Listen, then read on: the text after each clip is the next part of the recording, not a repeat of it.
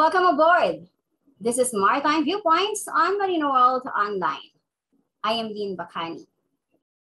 Joining us is Admiral Leopoldo Laroya, the Commandant of the Philippine Coast Guard.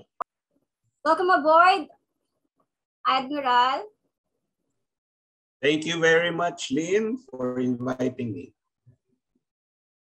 So, sir, marami at talaga sobrang busy ang Philippine Coast Guard, ano? Napakarami ng inyong mga aktibidad. And especially when it comes to recruitment. So how is the workforce of our Philippine Coast Guard? Well, at the moment, we are now some 21,000 strong personnel of the Philippine Coast Guard. We have a recruitment plan of 4,000 personnel every year. And at the moment, we have recruited 2,000 for this year, and we hope to convene the next 2,000 before the year ends. So we are recruiting at least 4,000 every year. And our plan is to recruit every year until we reach 36,000 personnel. That is equivalent to the length of our Philippine coastline, which is 36,000 kilometers. And we envision to have at least one Coast Guard per kilometer of coastline. Yes, as you said, 36,000 kilometers of coastline, more than 36,000. And we're fifth in terms of longest coastline and seventh with the most number of islands with 7,641 islands. Is the workforce target doable before the end of the term of President Rodrigo Duterte? Because I understand in 2016, before his term, around 7,000 lang yata ang Philippine Coast Guard men and women. Yes, you are correct. The present administration under the leadership of Secretary Tugade has approved the increase in our recruitment plan. And that is why we're happy with the President Duterte's administration, of course, via the Department of Transportation, in supporting our modernization. The modernization includes the increase of personnel. You are correct in saying that when the administration started, we were just around 7,000. And right now, within 5 years of the term of the president and his administration, we have grown from 7,000 to more or less 21,000 right now, an estimate of 21,000 right now. Which is what? It is about threefolds or 300% increase in our number of personnel. Now, you mentioned about whether it is doable to achieve the 36,000. May I just say that the present administration has supported, and the Department of Budget and Management has given us the leeway of recruiting 4,000 every year. With our target of 36,000, that means we still have a balance of about 15,000. So that means that with a program recruitment of 4,000 a year, that means it will take an additional 4 years to complete our projected 36,000 strength. But again, as I have said, we have already grown by leaps and bounds from 7,000 way back in 2016 to what we are right now, 21,000 strong. Thank you. So, Admiral, what are the categories of PCG personnel? Because I understand there are uniformed and ununiformed. There are uniformed personnel and non-uniformed personnel. So uniform personnel, tulad ko, I'm a uniform personnel. So the majority and the bulk of the employment status of the Coast Guard is on uniformed personnel. Yung non-uniform personnel are those that we call term civilian employees. They are covered by civil service rules and regulations. They are mostly on the admin side of the agency. Now, the bulk of the recruitment is on uniform personnel, and there are two categories of uniform personnel. We have the officers and the enlisted personnel. So officers are like me for leadership, and then enlisted personnel are our workhorses. Now, for the officers, we also have two categories. These are line officers and technical officers. So when I say line officers, yan yung nasa ground. Those that are assigned in the stations, in the districts, in our respective operational units. When I say technical officers, these are the lawyers, the medical personnel, the dental, we also have yung pare. So these are what we term technical personnel.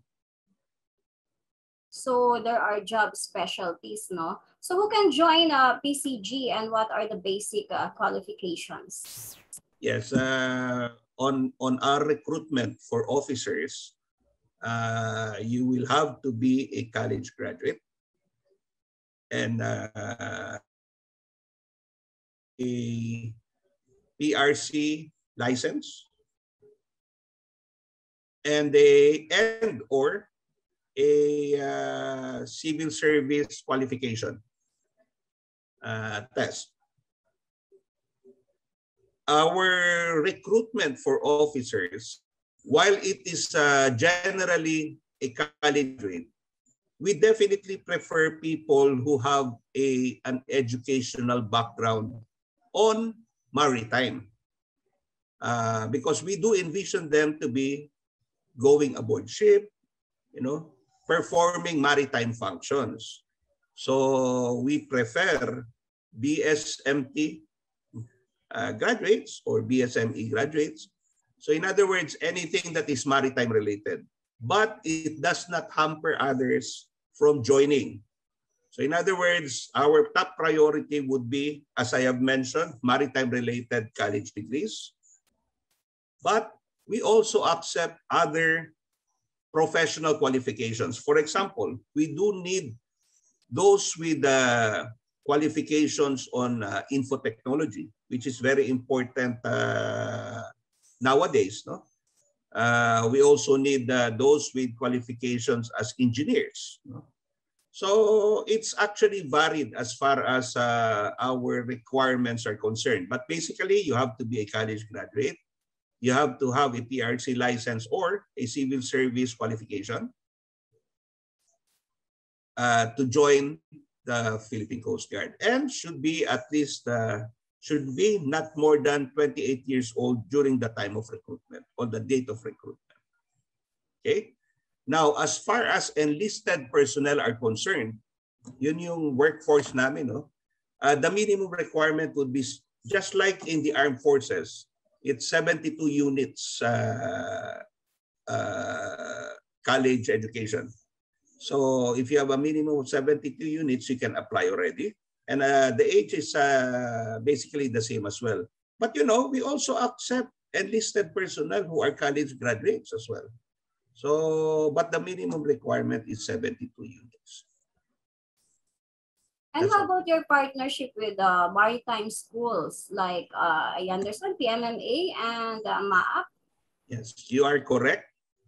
Because these are maritime schools, then we do prefer their graduates. First of all, the discipline in their training is similar to what the Coast Guard is providing in our regular training. No? So we encourage and we have a partnership with the Philippine Merchant Marine Academy. In fact, we have identified scholars who are getting their training at PMMA. And then when they graduate, they are automatically commissioned in the Philippine Coast Guard for the Philippine Merchant Marine Academy. There are also past graduates of PMMA who signified their intention to join the Philippine Coast Guard. That means they decided to no longer go aboard ship in merchant vessels.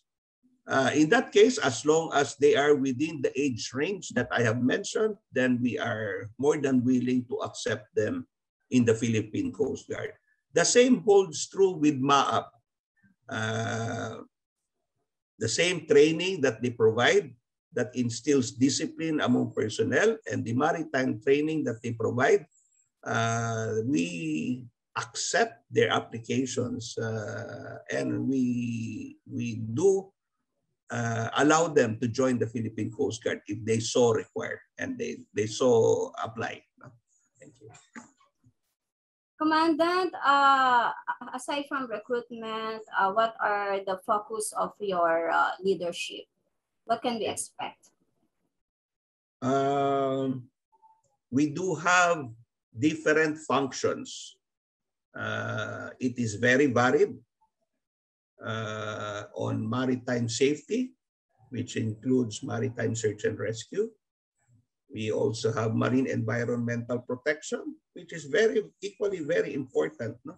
Nowadays, no? Especially with everybody looking for a clean and greener seas.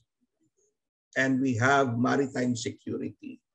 So the Coast Guard has so many varied functions that we have to expect a lot of people to perform all these functions, especially so that right now during the COVID situation, we even volunteered our services to fight COVID.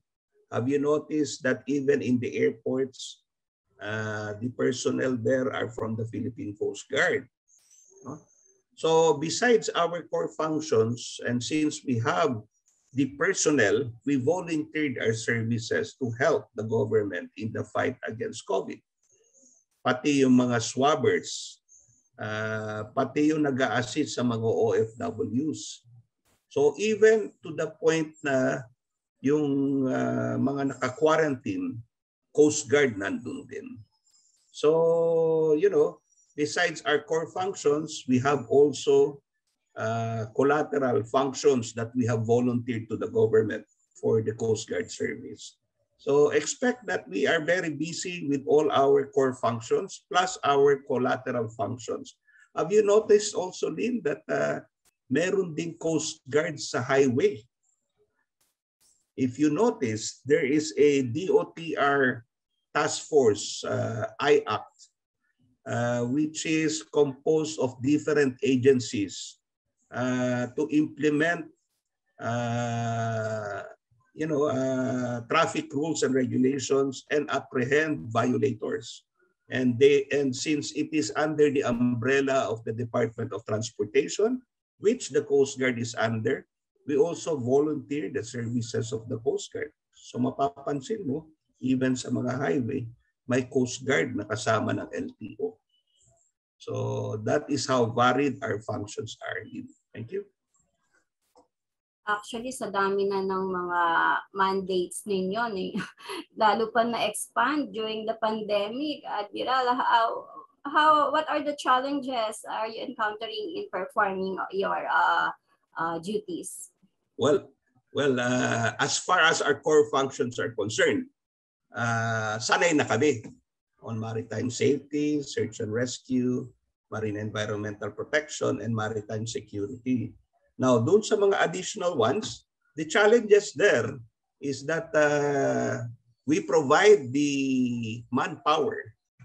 As I have said, no, it's a volunteer service provided by the Coast Guard for the national government to help the national government. No? We provide the personnel and they are trained to do their jobs. No? So the challenges there is that, you know, COVID is here to stay. So while we did expect that when the pandemic broke out last year, it was an emergency situation and the government needed agencies to volunteer. And the Coast Guard immediately volunteered. Now, more than 1 year, less than 2 years from now, the Coast Guard is still there. That means, I suppose the government, the administration, like the services provided by the Coast Guard and would like the Coast Guard to continue. So we are committed to doing our jobs, no? Even the collateral functions. Now, the challenges, of course, is we have a lot of personnel. Personnel needs, manpower needs infrastructure. So, salamat sa tulong ni Secretary Tugade and ang ating administration because it has provided for the needed infrastructure for the Philippine Coast Guard. Kaya nga ang tawag is modernized Coast Guard. In fact, all our vessels, all our aircraft were procured during the time of this administration. And we are very happy that the government is well supportive of the Philippine Coast Guard as far as infrastructure and all our equipment are concerned. Admiral, we'll just take a short break. Let us know more about our PCG. Maritime Viewpoints will be right back. What if I tell you that KSIM Connect has become a reality? It is the cloud-based ecosystem for maritime education and training, where Kongsberg provides simulation and services to all members. As an instructor, my main goal is to educate and train seafarers to acquire skills promoting safety, sustainability, and efficiency at sea. At KSIM Connect, I can efficiently manage my simulators, my exercises, and my students. In the exercise archive, I can store my library of exercises, and if I want, collaborate and share them with my colleagues or others in the global community. KSIM Connect enables me to give students access to cloud simulation, so they can train anytime and anywhere while learning at their own pace. In addition, I can explore the library of models and exercise areas, download or subscribe those that fit the learning objectives. And I can even order spare parts or a service visit if needed. Kongsberg has started to create the future of maritime education and training by creating the community where instructors can find news, explore and download available simulator models, distribute or share exercises that fit the curriculum. Imagine using KSIM Connect to integrate our simulators in the same virtual exercise environment, enabling students to train and interact together. It doesn't matter whether you're in Singapore, Australia, or in the United States. As long as you're online, you are part of the knowledge-sharing community. Kongsberg is shaping the future of maritime education and training by creating the community. Let's continue building this community together for the benefit of ourselves and the entire maritime training industry. Join KSIM Connect today.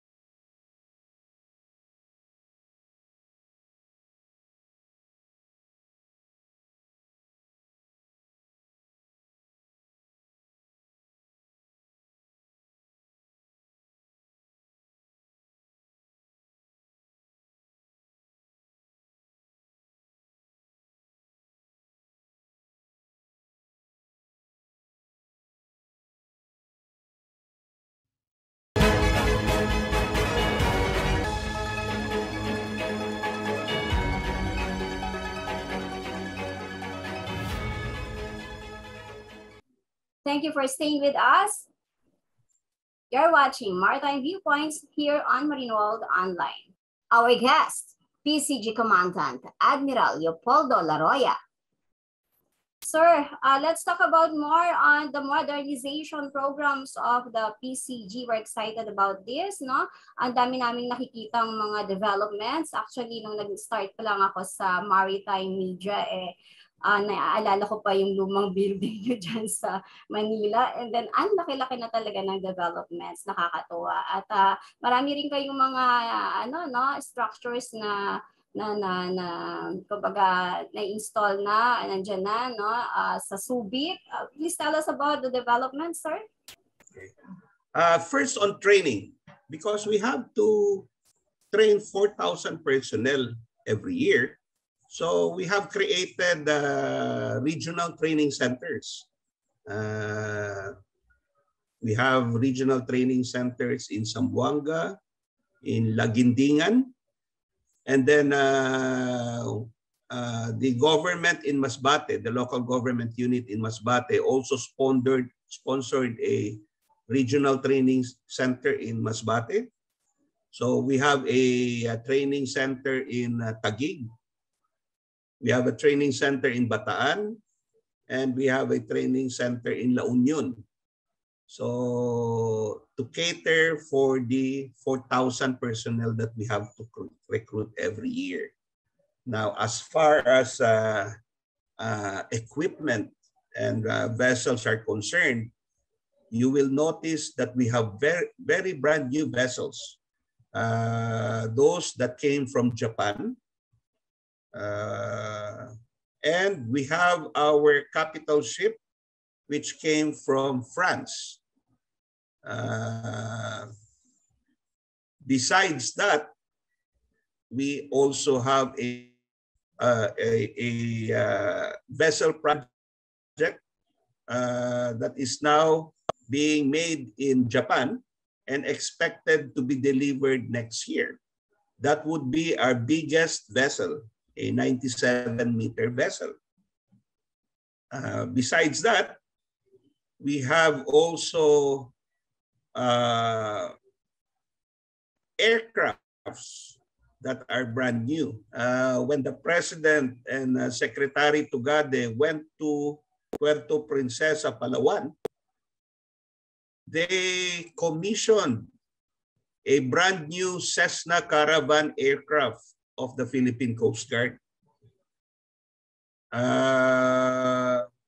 And the President announced and directed the DOTR to support an additional three more of the same aircraft or a similar type of aircraft to be procured for the Philippine Coast Guard. On choppers, we have two brand new choppers coming from Europe.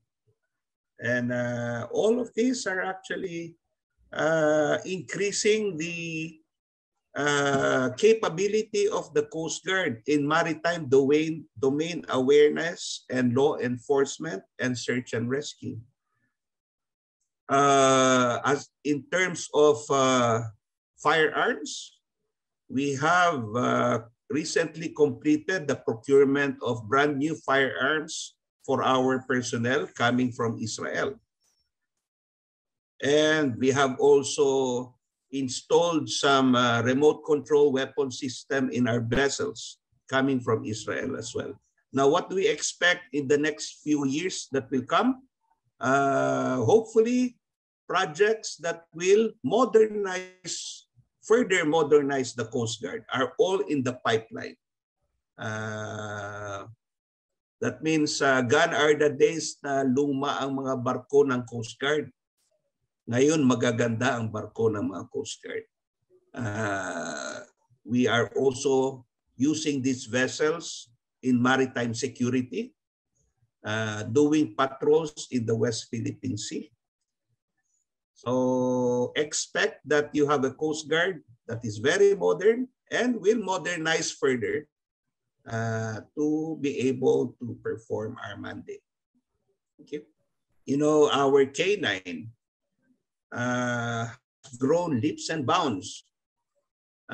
In fact, with the support of Secretary Tugade and the Philippine Ports Authority. Thank you, by the way, to our General Manager of the Philippine Ports Authority, because they have provided a Clark Development Authority provided a property, and the Philippine Ports Authority has provided a project for the creation of our K9 Academy. You know, when we started our K9, little did we know that a lot of people are really the services of our K9, not only in ports, even with the local government units, even at the airport, even at the Senate, even in Congress, no? So yung K9 namin has been very, very effective, and it has grown leaps and bounds. In fact, we have supported the development of our K9. And it's good that they will have an academy so that we can fully train our K9 dogs and breed the same, so that we don't have to buy, you know, K9 dogs are very expensive. So if we can breed it by ourselves, then we will do so and do our own training. So our K9s are, you know, very, very important. Let me just add, as a force Philippine Coast Guard auxiliary, you know, Lynn, as far as the Philippine Coast Guard auxiliary is concerned, it is a volunteer organization, and they have helped up a lot on the Philippine Coast Guard its mission. So they are a force multiplier. They may be volunteers, but they have volunteered a lot of their services to the Philippine Coast Guard. Actually, mukhang pati mga celebrities natin, ano, dumadaming na pumapasok sa PCG. Yes. Nakakatawa. Admiral, how would you describe our modern PCG? And any special concerns you still wish to express regarding the development of our Coast Guard? Okay. When we say modern PCG, as I have mentioned, to modernize the Coast Guard, then we have to address all the issues that has befallen the Coast Guard before. So to modernize the Coast Guard would take different approaches, and one of them is recruitment. Definitely, we need to add more personnel. We have quite a big coastline, and you know, sometimes our detachment are manned only by 2 people, and you know, we have to provide Coast Guard districts, Coast Guard stations, and Coast Guard substations, and they should at least be manned by about 20 personnel kapag substations, or 20 to 24 personnel. So we are addressing the issue to modernize the Coast Guard. Secondly is, with the recruitment of personnel, you have to address the infrastructure that will be needed with the additional personnel, and we have addressed that as well. Again, with the support of our mother department, the Department of Transportation, and the support of the President in all our infrastructure requirements. And infrastructure is not only vessels and aircraft, but including buildings, including stations, creations of stations and substations. So expect that a modern Coast Guard would have all of these: recruitment and equipment. Now, as part of my paniniwala, when I took over as Commandant of the Philippine Coast Guard, I have always informed our personnel that part of professionalism is in ensuring that public service is given to the public with humility and being humble. So that is one of the core things that I would like to implement while I'm the Commandant of the Coast Guard. Bawal na yung mga siga-siga na law enforcer. Kailangan public service with humility and compassion. Thank you. Admiral, given the importance of our Philippine Coast Guard with your mandates, no, there are existing bills in Congress or pending bills, no.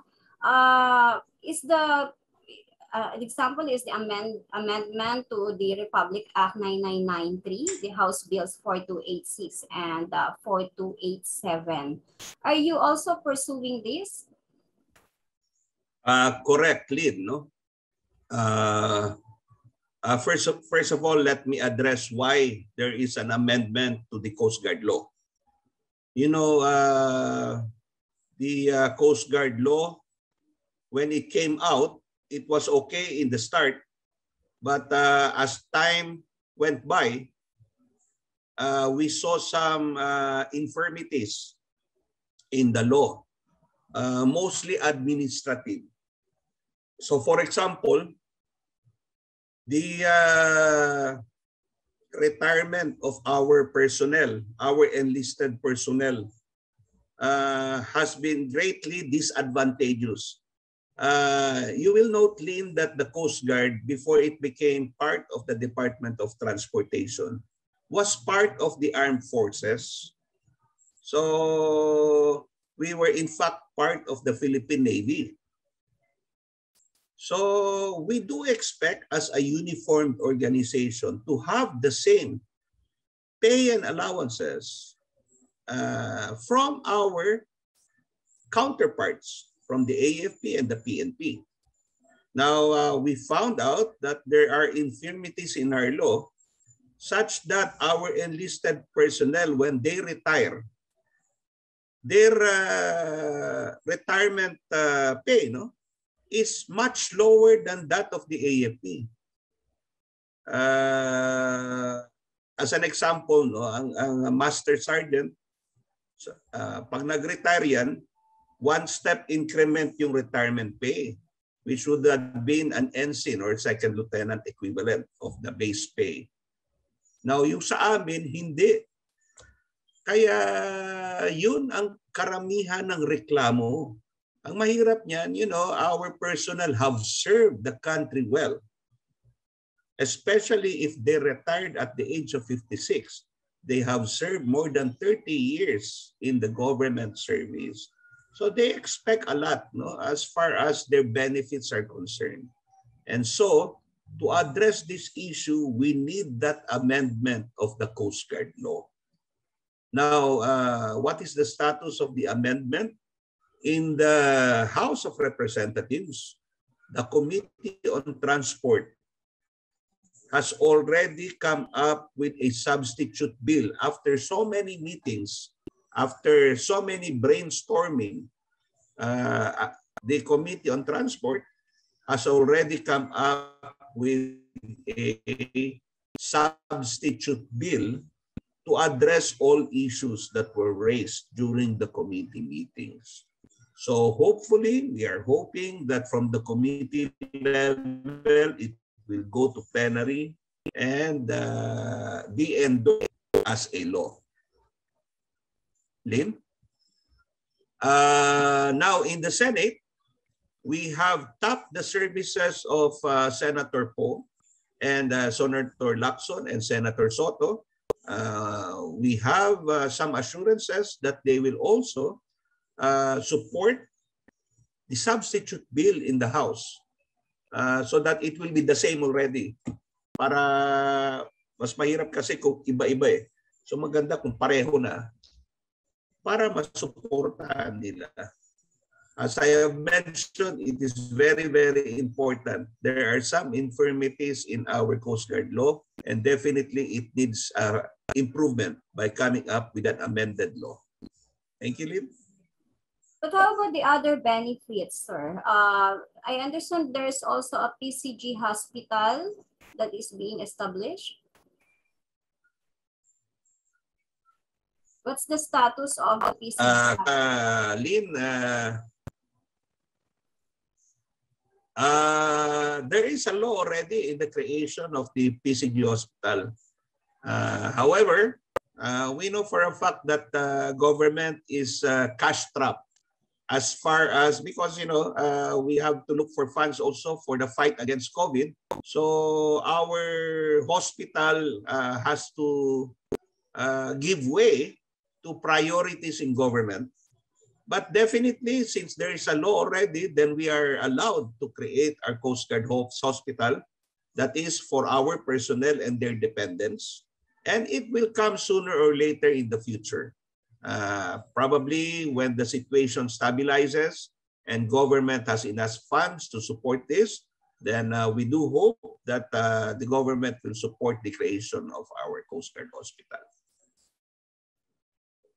What are your wish lists for our Philippine Coast Guard? My wish list is that even with the changes in administration, I hope that any administration will support the Philippine Coast Guard. We have done a lot already. For us to realize a true modern Coast Guard, we need the support of the public and government. And so my vision for the Coast Guard would be a continuous support to modernize the same. And then with that, we promise to have a professional Coast Guard that will be able to do its function well and provide better public service to all the people. Thank you. Thank you so much, Admiral. Thank you. Thank you for your valuable time and thoughts, Admiral Leopoldo Laroya, the Commandant of the Philippine Coast Guard. Thank you for watching Maritime Viewpoints. Stay tuned on Marino World Online for more maritime news and views. Philippines is an archipelagic country and will always be. God bless Maritime Philippines. I am Lynn Bacari.